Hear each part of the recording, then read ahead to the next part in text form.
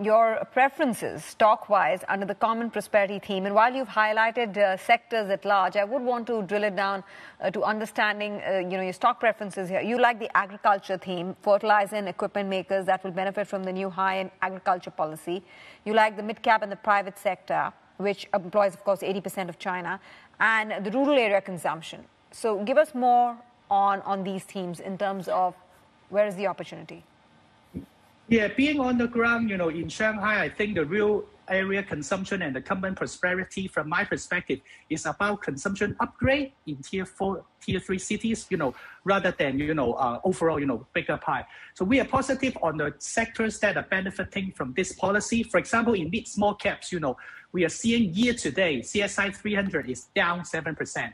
But CSI 1000 is up 17% because there will be more, policy supporting in those sectors. And eventually those companies, employ the private sector, 80% of the population in China market. So in the real area consumption play, we like agricultural, manufacturing sectors, which, they're providing the dual circulation, the in China kind of like consumption power, instead of, banking sector, instead of the big tech. I believe this trend will continue next year.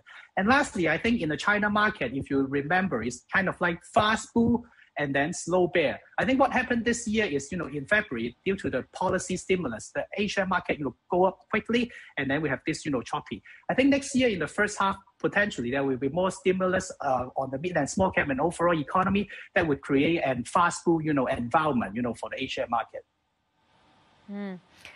William, I do also want to get to understand very quickly the big risk for 2022. I mean, offline during the break, we were talking about how China's coming from a real zone of underperformance in 2021. Is it time to be contrarian in China, or be contrarian with a little bit of caution?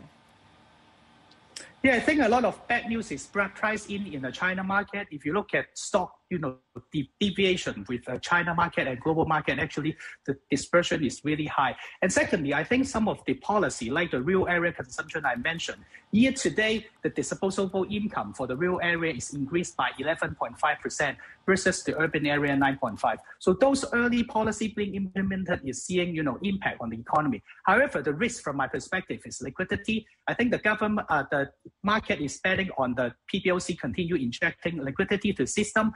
And then before the Chinese New Year, in case the liquidity is being tightened and the government is not doing anything, I think that would control some risk or trigger some correction in the market, if you like.